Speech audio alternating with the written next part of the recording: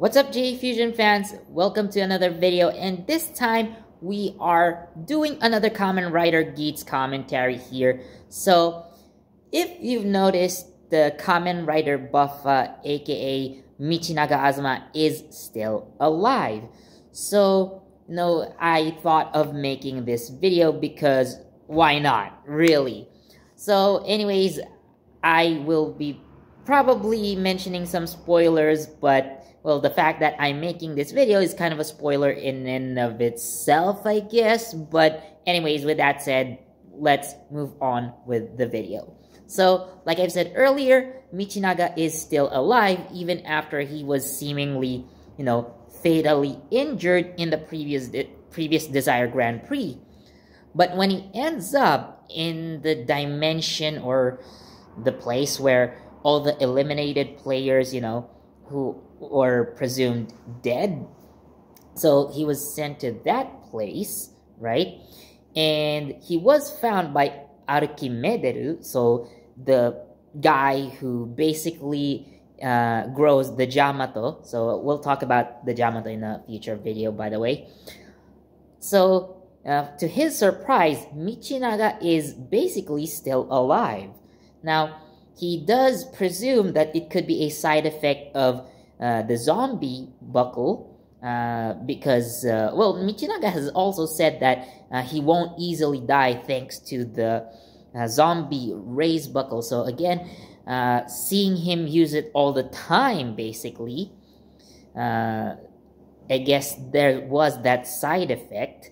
So we can only assume that it would be the reason why he had actually survived being eliminated. But nonetheless, he is back in action as Kamen Rider Buffa, and he kind of has a power-up in the form of the Jamato buckle. So, because he uses the Jamato buckle on the left side, we could probably assume that he's gonna use the zombie buckle on the right side. Probably, I assume he would be taking it by force from Kamen Rider Lopo, who is currently in possession of said raise buckle. So, we can probably assume that it's gonna happen soon, but that's what I'm seeing, that's the possible scenario that I can see so far. But maybe Kamen Rider Lopo won't make it if she's eliminated because she hasn't used the zombie buckle as extensively as Michinaga did. So this is just, again, an assumption for now. But, Michinaga has been an important character for most of the show that, even when he appears to be eliminated, the way presumably that dead players go, so he is, shown to be alive. So he has survived in a way, and he is, coming back. So he's been such an important character that completely eliminating him or erasing him from the story, would not make a lot of sense, and, just make a lot of fans unsatisfied and maybe even angry. So Michinaga still has a role to play. At least being the first character that we see, learning the secrets of the Jamato. So he's on that side of, for now, and we see things from a new perspective, right? So he could be our window as to, finding out the answers about the Jamato and, the mysteries surrounding them. So again, I will talk about the Jamato in a future video, especially when we get more information about them. So for now, Michinaga is going to return. He's going to see Ace again, but who knows? Now, you probably might think that Michinaga is going to go the villain route, but I don't think that's not necessarily the case. We may see him in conflict with the other riders for quite some time, but I don't think he's gonna go full villain unless he uses, the power of the Jamato buckle too much that it's going to affect his mentality eventually and turn into a monster. But I don't think that's the case either. He could be much more of he could be much more similar to Kamen Rider Baron in that regard, because I do think both of them have strong wills that even when they turn into monsters, basically speaking, they still retain their personalities, so they still have control. So that's what I see with Michinaga if he does turn into a Jamato. So unlike other people who could turn into Jamato, so we already see one character who has gone through this transition, and this character has completely gone Jamato, you know? So who the character is, you probably know, but I'm not gonna spoil that part, you know, at the very least. So again, I do see Michinaga becoming a Jamato with a higher level of self-control, perhaps. Just like, again, Kamen Rider Baron when he did turn into an overlord.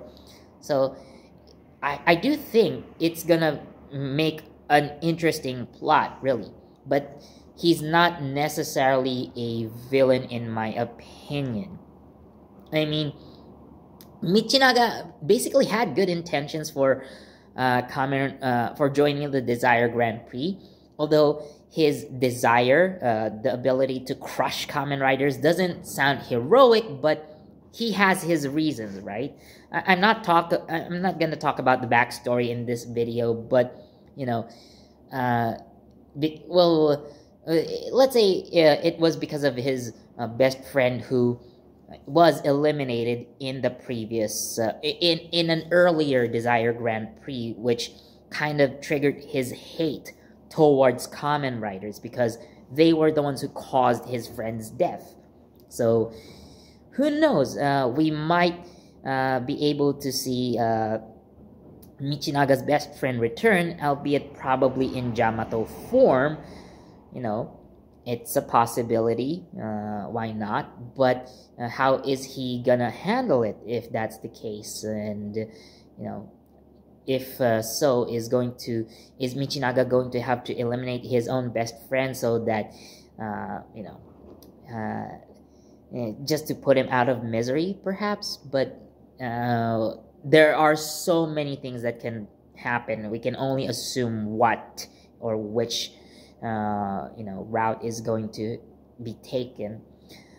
But yeah, that's what I think about Michinaga for now. Again, he has become such an important character, and I think he has always been an important character from the get-go, and I'm interested in seeing what the writers, especially the main writer Yuya Takahashi, so I'm interested in what direction he's going to take, or he's going to be taken.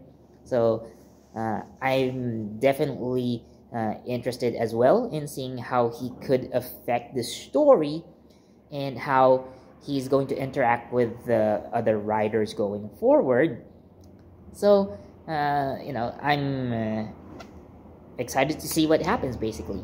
So that's what I think of Michinaga for now. So what do you think? Is Michinaga going to be a complete villain? Is he going to probably become is he going to continue on his personal route? Who knows what it's gonna be, but let me know what you think down in the comments. And if you have like possible storylines that involve Michinaga, like tell me your crazy stories, as crazy as you want. And yeah, again, leave them all down in the comments. So thank you so much for watching, and as always, please do leave a like, comment, share, subscribe, and don't forget that notification bell so you get the latest from JEFusion. So this has been Philip. Thank you so much for watching, and I'll see you in the next video. Bye.